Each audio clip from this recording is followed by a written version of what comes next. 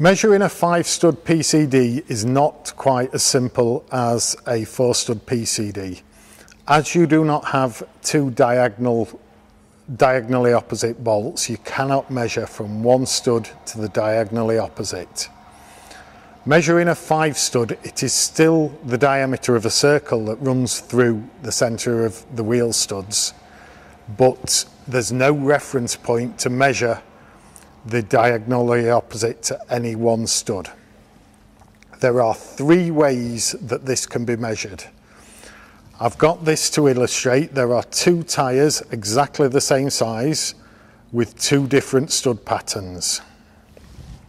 There's the 5-stud 112, which is used on many European trailers and some British trailers that are beginning to use Alco axles. And there's 5-stud 6.5 inch, which is a traditional PCD used by many British manufacturers, including Ivor Williams. The first way of measuring is quite simple, but not too accurate.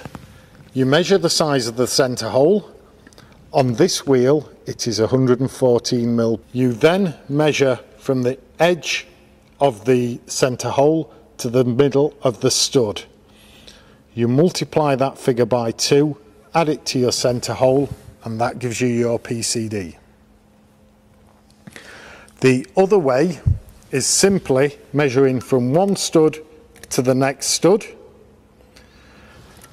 Once you have this measurement, you multiply it by 1.701, or you can measure from one stud to the furthest stud and multiply it by 1.051.